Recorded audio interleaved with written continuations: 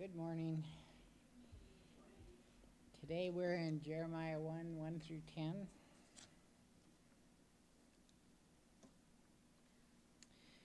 The words of Jeremiah the son of Hilkiah, of the priests who were in Anathoth in the land of Benjamin, to whom the word of the Lord came in the days of Josiah the son of Amon, king of Judah, in the 13th year of his reign.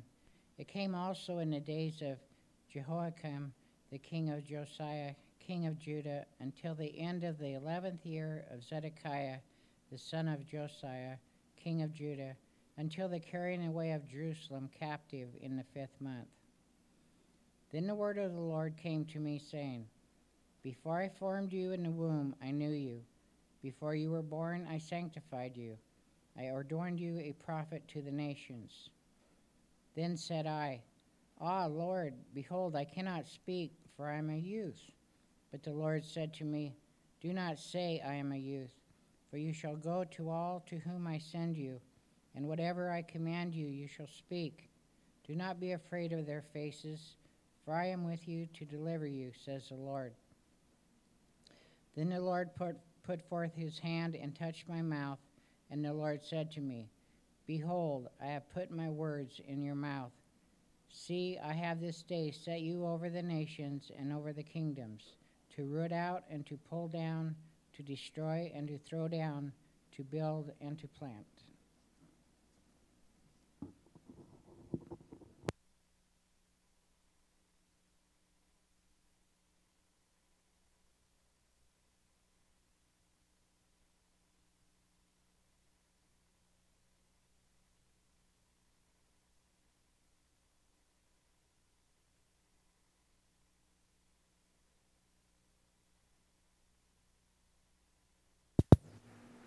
How would you like to be in Jeremiah? A young person, maybe 14 years of age, they think, when God came to him and says, You get to be the voice that speaks to my people. Can you imagine a teenager going out and speaking to a bunch of adults? How would we treat a teenager who came out and started telling us, this is what's going to happen to you? Most of us wouldn't pay a bit of attention to them. Remember what I tell teenagers? When you're 12 years old, you have 3 brain cells. When you turn a teenager, you got 2, and by the time you reach 17, you probably only got 1 functioning brain cell working, And then until you get to about 21 that those brain cells start kicking back in. But Jeremiah has been called to do just that, to go as a young person, to go out. That had to have been a calling from God. There's no doubt about it, because there isn't a young person today who would be wanting to step out and do just very that. Well, let's just take a review, because after all, what is it we're looking forward to? His return. Actually, we're looking for him to come pick us up and take us, aren't we? The rapture, that's what we're looking for. So just a few things to help us remember. Before the tribulation or the rapture was going to occur, certain things had to take place. One of them was the restoration of the state of Israel. Has that happened? We know that's happened. We know that has actually happened. And if you remember, it talks about the fact it's going to happen in one day. In one day, that nation was formed. And if you remember, on May 14th of 1948, United Nations voted to make Israel a nation, and by the end of the day, the United States recognized Israel as a nation, and Israel became a nation in one day. Something nobody thought would possibly happen. We know that we have to look for things like this. Perilous times will come. Are we in perilous times now? We don't talk about the fact of all of the persecution that's going on in all the other countries that the news doesn't report, of the thousands of Christians who are being persecuted this very day as it goes on. False Christ and false prophets will arise. Do we see that happening?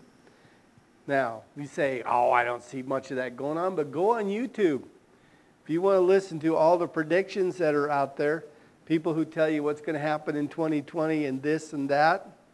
Some of them come true, some of them don't. You know, wars and rumors of wars. Do we not hear that every day?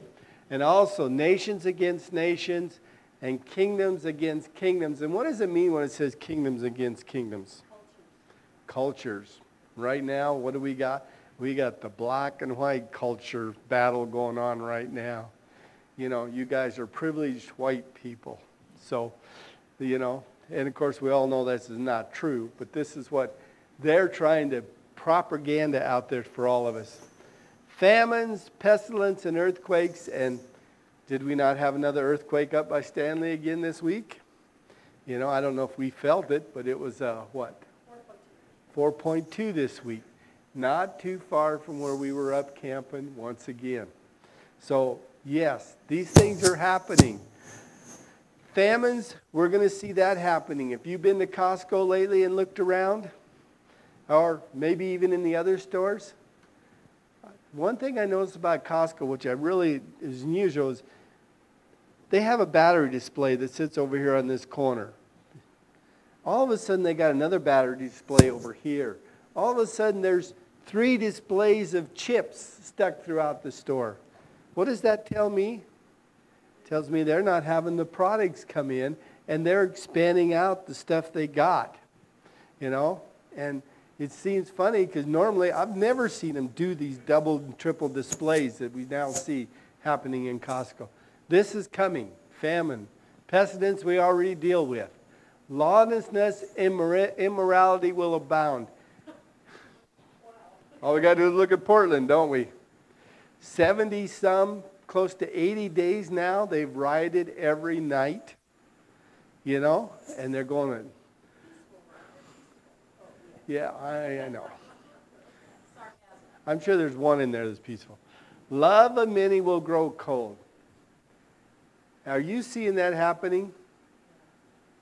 Absolutely. We're seeing this all around us of people who, I'm staying home. I don't care about my neighbor. Christians will depart from the faith, giving heed to doctrines of demons. I talked to the lady from Chosen People's Ministry this week. They call every once in a while just to call and talk to pastors and see how they're doing. And of course, we're explaining to them, yeah, our church is only a third full like it normally is. And we're not seeing the young people showing up and all this stuff. And you know what she told me? That's common throughout the whole United States. The young people are not showing up at church. They're not supporting the churches. And she says, they go online. They can pick whatever sermon they want to listen to. And they don't feel like they need that fellowship together that's going on. And this is departing from the faith. I mean, we're seeing it happen all around us. And then you go through this definition. And there's nothing to explain there. You guys see that all around us all along. You can look at, all you got to do is look at our government, and we can see exactly what's going on there. This is everything that we see here has to happen before the rapture, and it's happening today. Everything is coming together. So, when should the rapture happen? Right now, I'm voting in favor right now. I'm in favor of that. Let's go, you know. Yeah. Let's get this thing over with. But let's look at in the news. Prepare for crime surge. Hundreds of police departments, fundings slashed. This is happening all over the United States, or all over the world. And it's happening on a massive scale, it's called.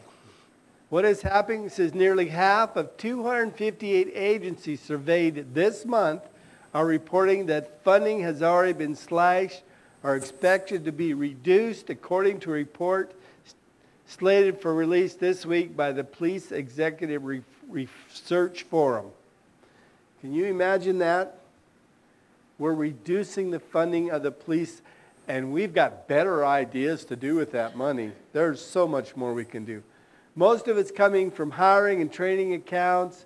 Some of it's letting police officers go and all that kind of stuff. Says, in most cases, we're not talking about small kids. Police funding in Los Angeles had reduced by how much? $150 million they've reduced the funding to the police. What does that mean? That means when you call for a police officer, he ain't going to show up. Police funding in New York has been slashed by a total of $1 billion.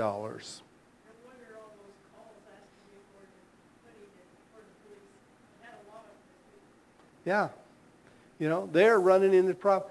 It says in Seattle there's been a proposal to cut police funding by 50%, but apparently that wasn't good enough for some people.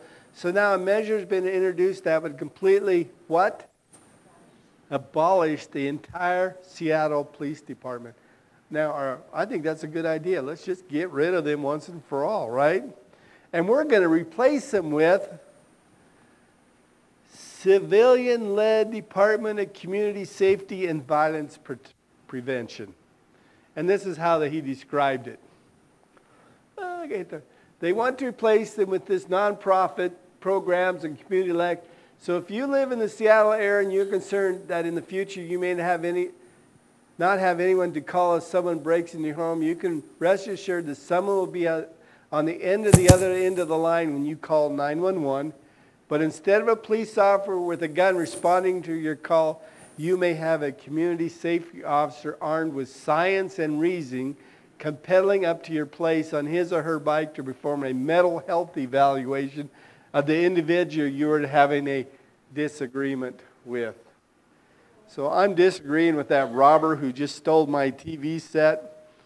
We got to have a conversation, you two, you know? Can you imagine this is what we think the future should hold in store for us? They is exactly right. Don't fool you. This is coming to Boise, Idaho. That mayor will be part of this thing and the way she's going. Thankfully, our Napa mayor has not got that concept at all. She's a believer, and she definitely does not believe any of this stuff going on. But Boise, we see, is following the trend. You know, right now, it's only because there are people out there saying you're not doing it in our city that are stopping it from happening. But if it's her choice, it would be happening right now. Bill Gates calls for national tracking system for coronavirus during Reddit Amana. So he wants to track every person who has coronavirus and gets the shot. And of course, you are now aware of the fact that on your phone, this latest update has a coronavirus tracking system on it. So the moment you take that coronavirus shot, that shot will talk to your phone, and they will notify them that you have had the shot, and they will track you. But they don't want to track illegal immigrants. They don't want to track the thousands of criminals they have let loose during this coronavirus. They don't want to track any of those people. Who do they want to track? The law-abiding citizen, don't they? So there's much going on behind the scenes that we don't know on it. Riots and protests from Portland to Jerusalem. This is not a local event.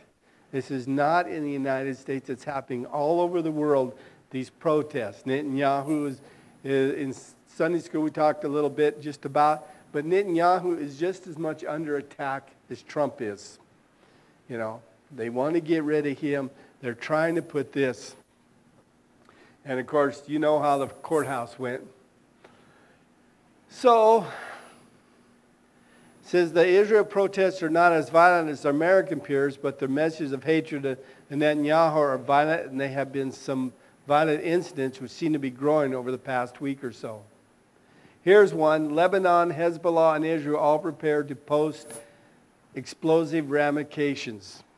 It says a day after enormous blast ripped through Beirut, and you all heard of that one, causing untold destruction, it's still not possible to grasp the true scope of the calamity, a former Israeli military intelligence chief was told.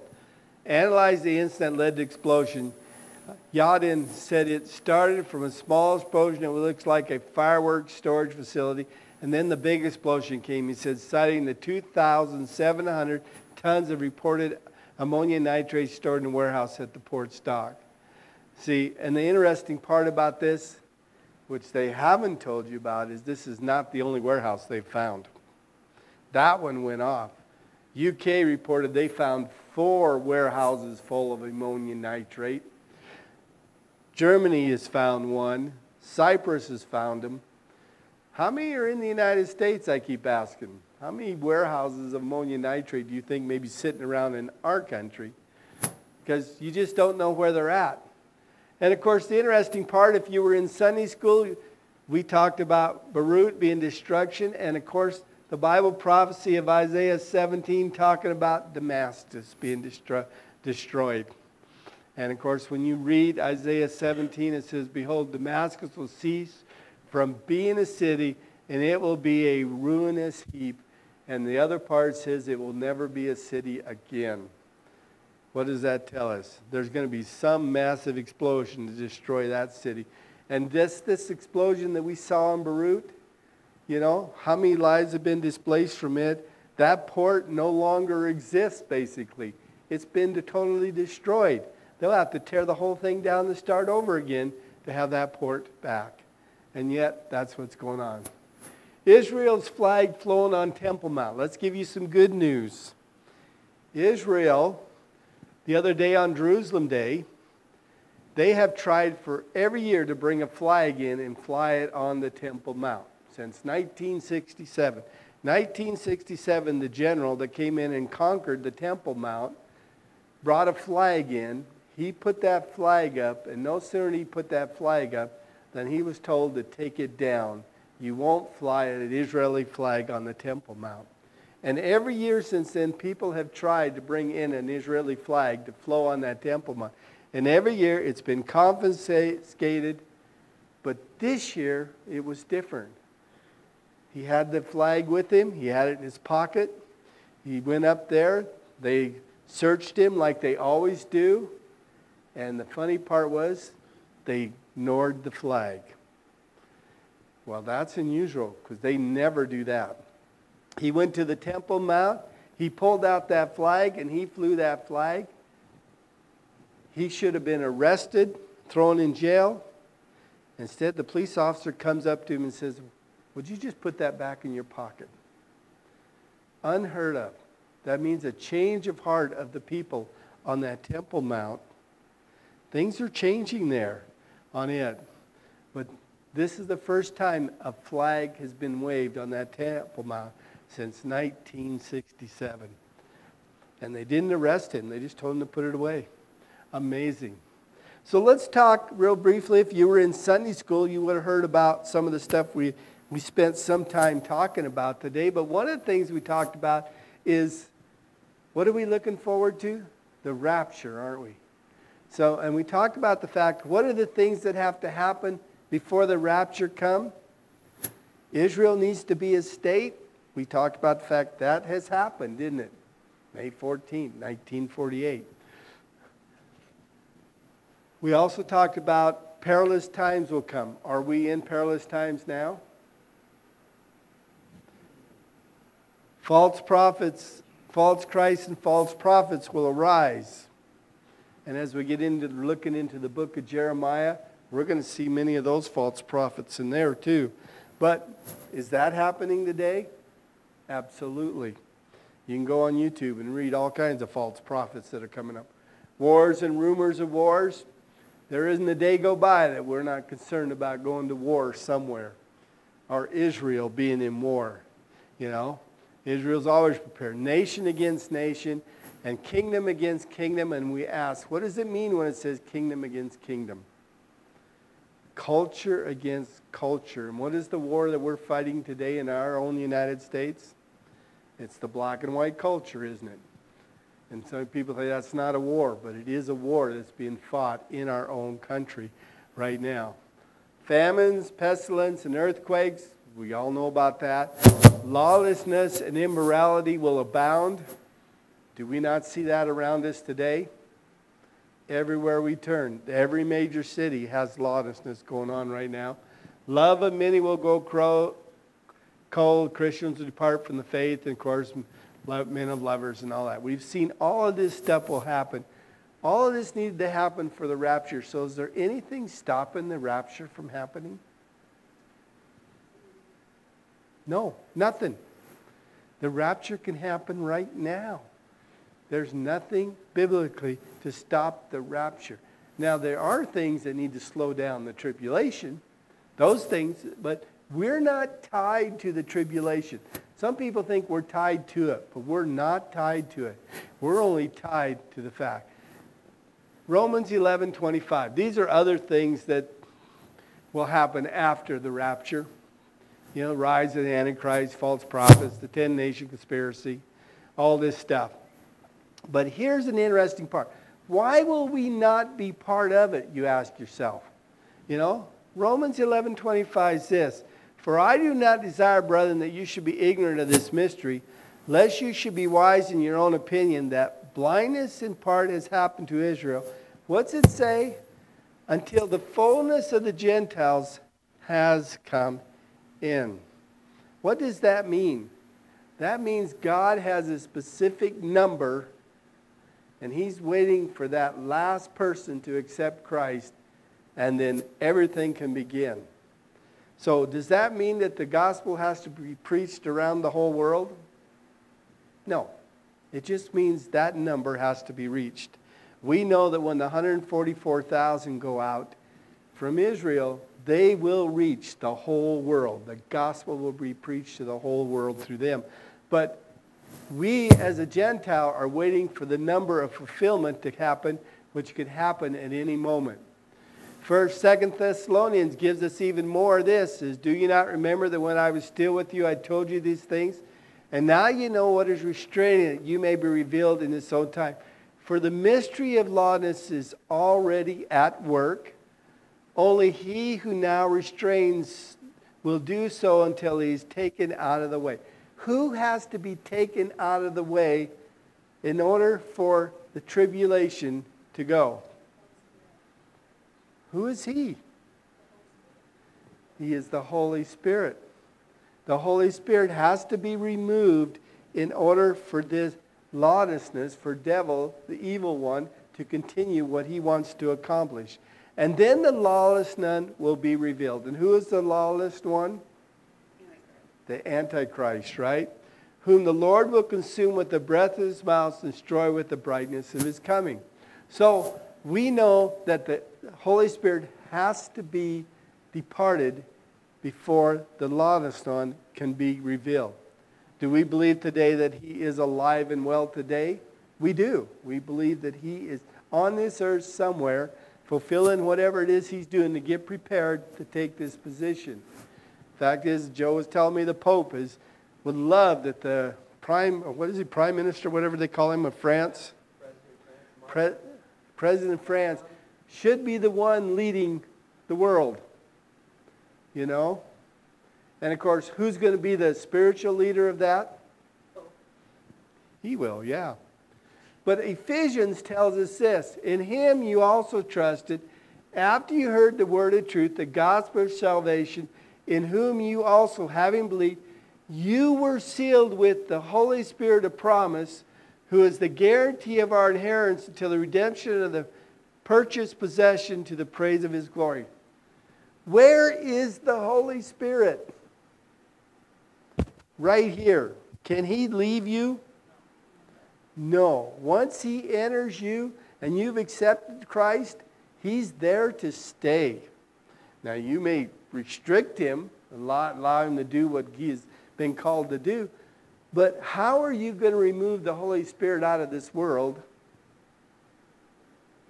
unless you remove the people? Exactly right. You have to remove the people to do that.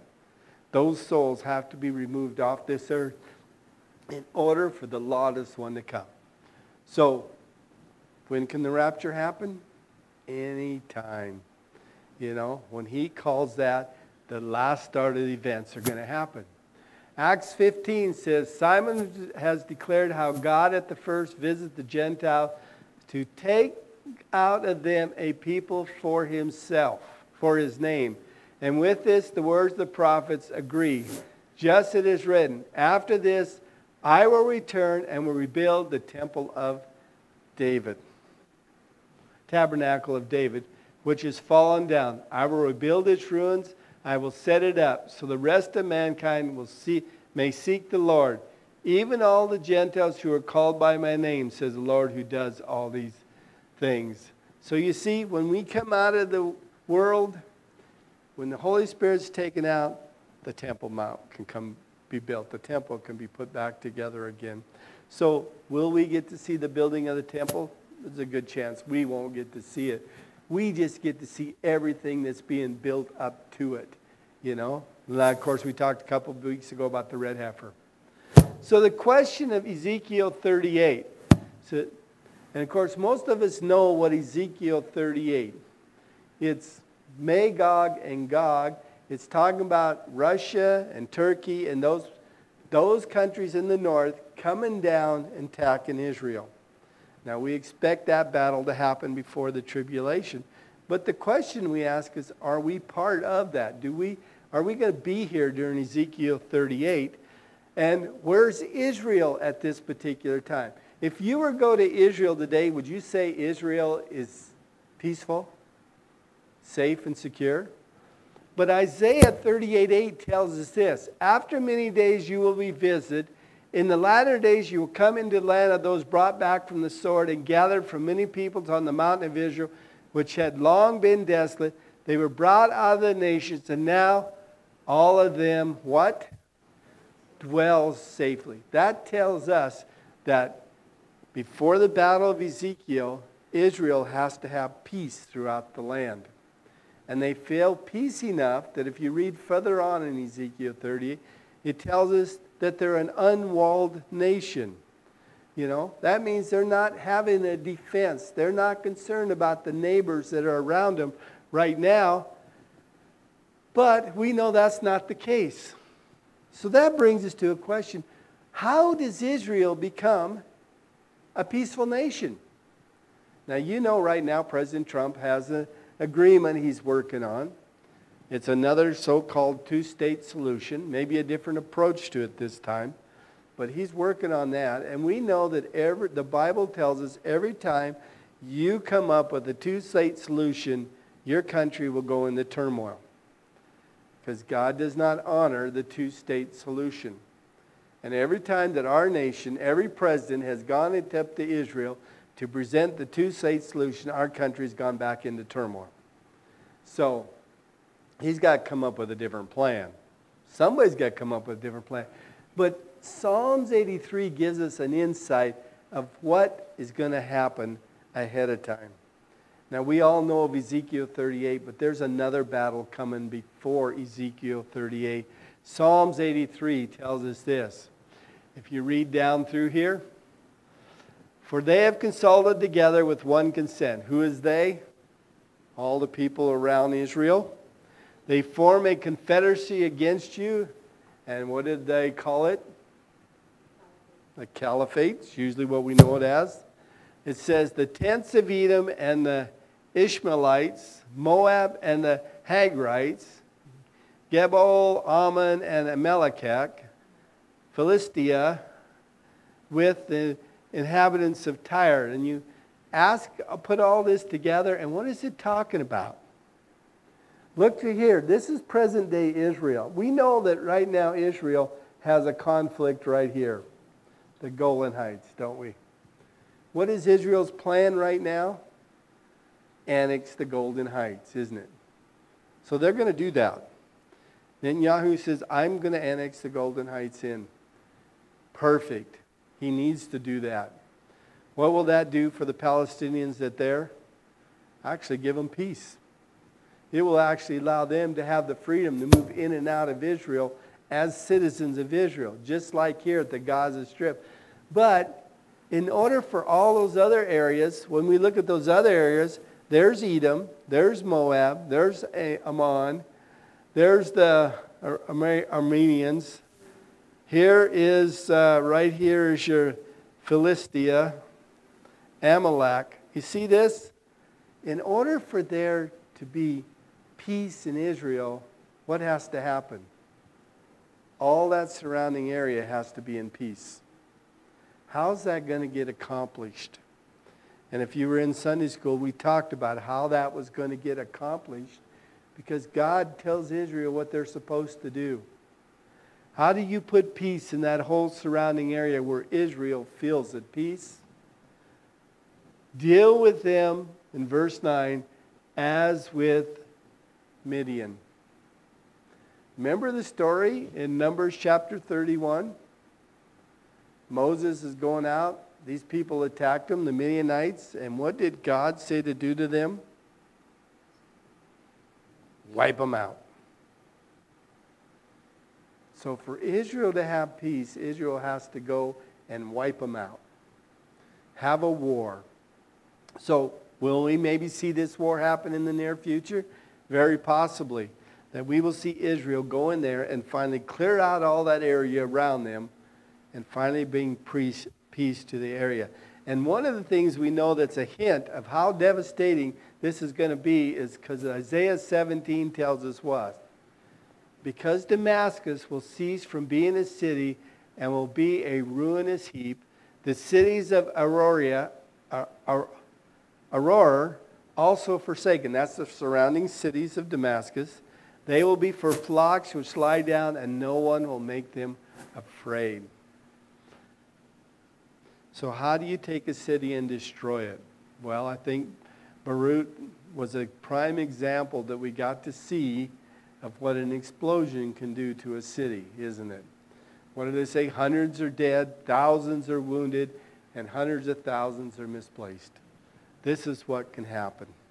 Imagine, what do we know about Damascus? We know that during Saddam Hussein's reign, he brought in weapons of mass destruction into Damascus.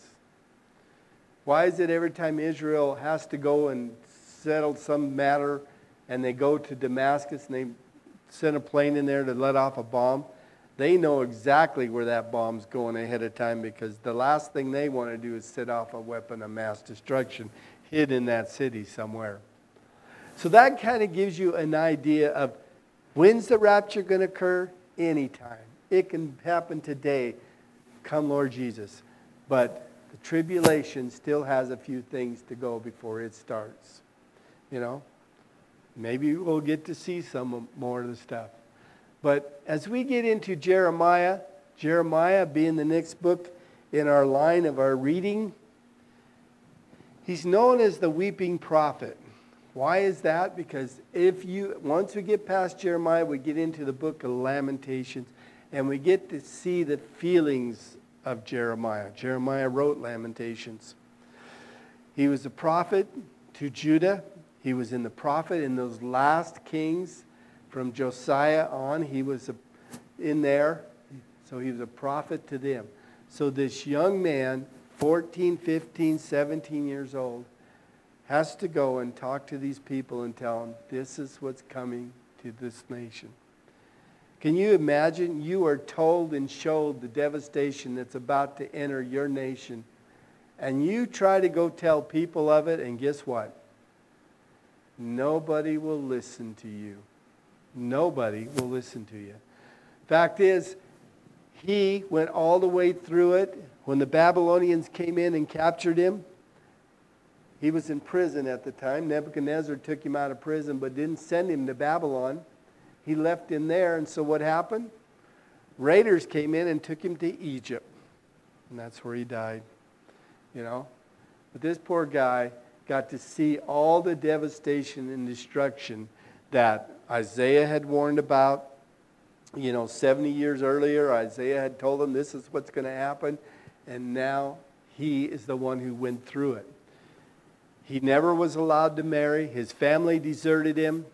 And as you read through there, you found out he's been whipped. He was put in stocks, attacked by mobs, threatened by king, ridiculed, beaten, accused of treason, thrown in jail, and was even thrown in a deep well at one time to try to get rid of him because they did not want to hear what he had to say.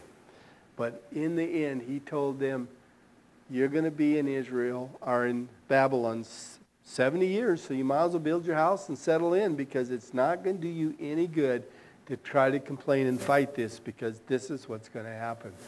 So Jeremiah tried to save the city from Babylon, but he failed. How's that for a career you'd like to have? The kingdom of the 10 northern tribes, Israel, or Babylon, had already fallen. I should say Israel had already fallen by the time of Jeremiah's prophecies, which means Israel had already been taken by Assyria, and they've already been there for close to 100 years.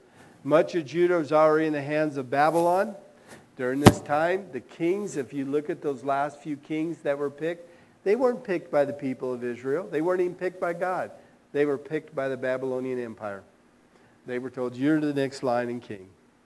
And when they finally came down to that, what was left was just the city. That was the only free thing that was left in there. Jeremiah, like Isaiah, carried a message of condemnation to Apostle Israel.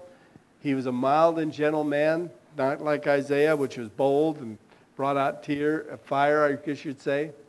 Chapter 46 to 51 talks about judgment against the nation, especially Babylon, what's going to happen after this 70 years goes on. He lived with the reign of 7 kings that we talked about on it.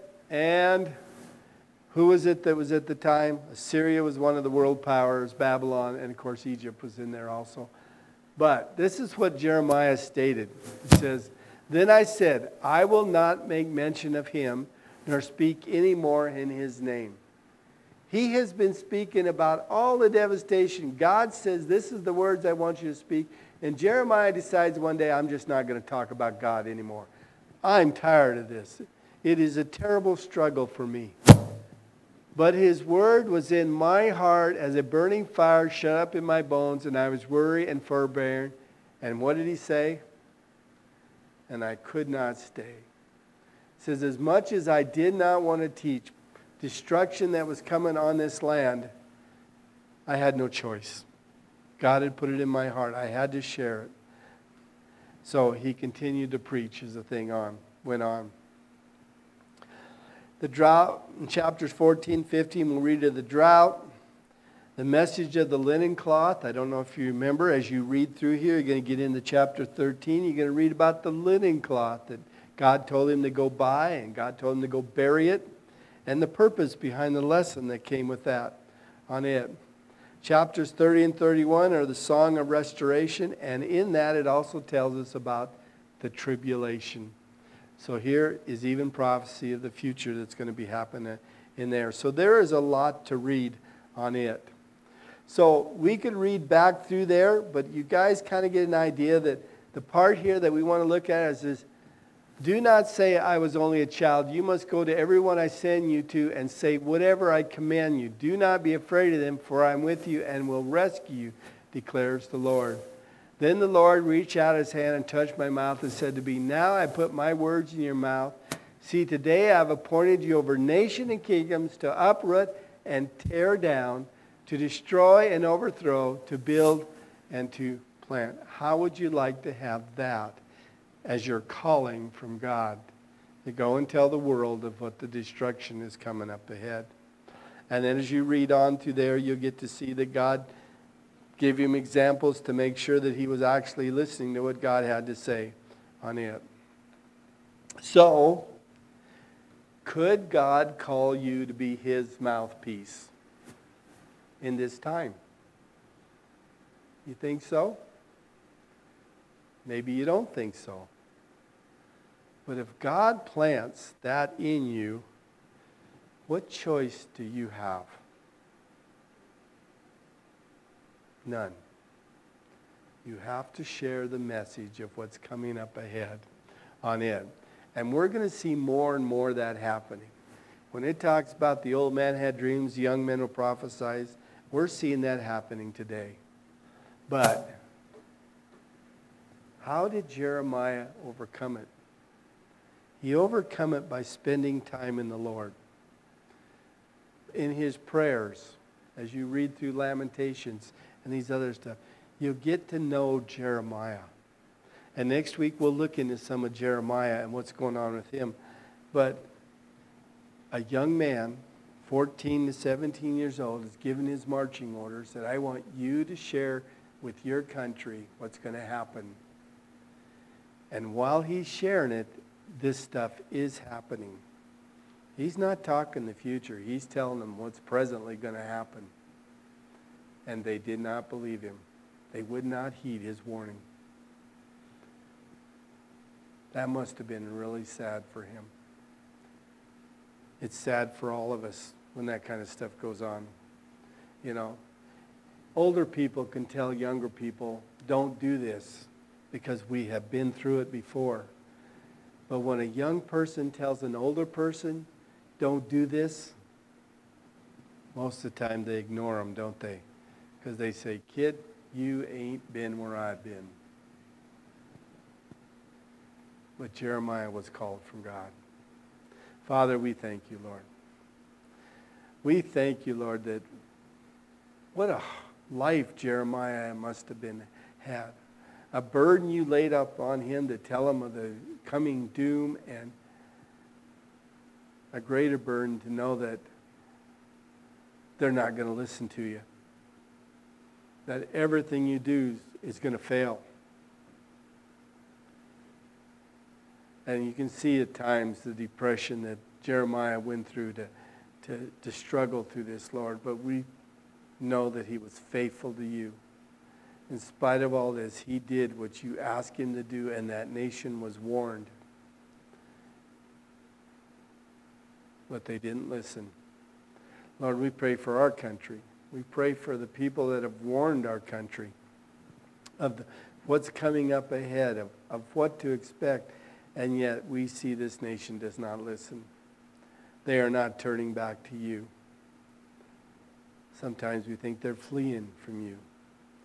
Lord, we just pray that you allow each and every one of us here to be faithful to you. We pray that when the opportunity comes to share your message, Lord, that maybe we'll be the one that leads that last person and brings the rapture, and better yet, brings an end to all of this turmoil. So we give you the praise and glory in Jesus' name. Amen.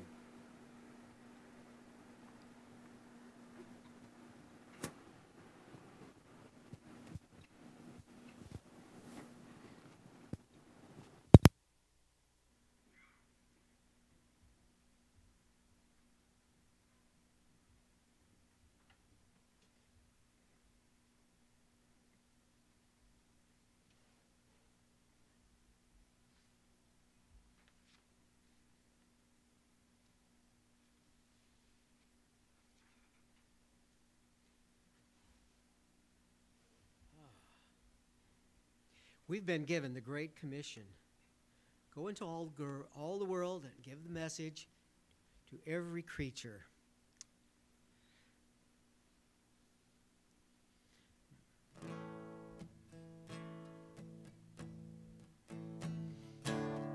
By faith we see the hand of God in the light of creation's grand design, in the lives of those who prove his faithfulness, who walk by faith and not by sight. By faith our fathers roamed the earth, with the power of his promise in their hearts, of a holy city built by God's own hand, a place where peace and justice reign. We will stand as children of the promise. We will fix our eyes on him, our soul's reward, till the race is finished and the work is done. We'll walk by faith and not by sight. By faith the prophets saw a day when the longed-for Messiah would appear, with the power to break the chains of sin and death, and rise triumphant from the grave.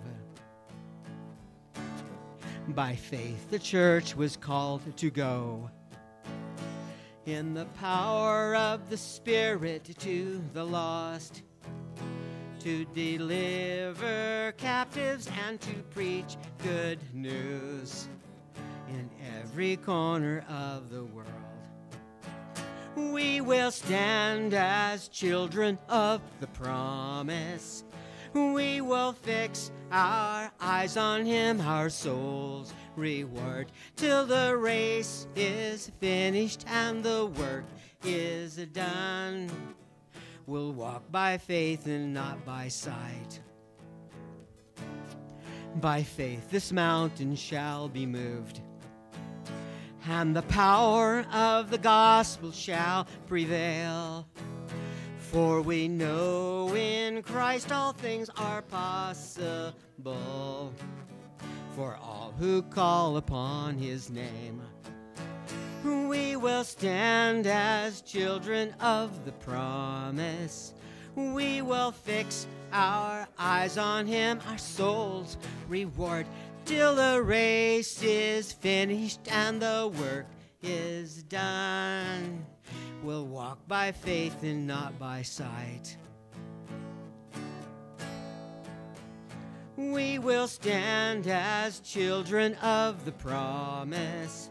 We will fix our eyes on him, our soul's reward, till the race is finished and the work is done. We'll walk by faith and not by sight. We'll walk by faith and not by sight. We'll walk by faith and not by sight. That's what we will do. Dear Lord, give us strength that we can do these things and honor you as we go. In Jesus' name, amen.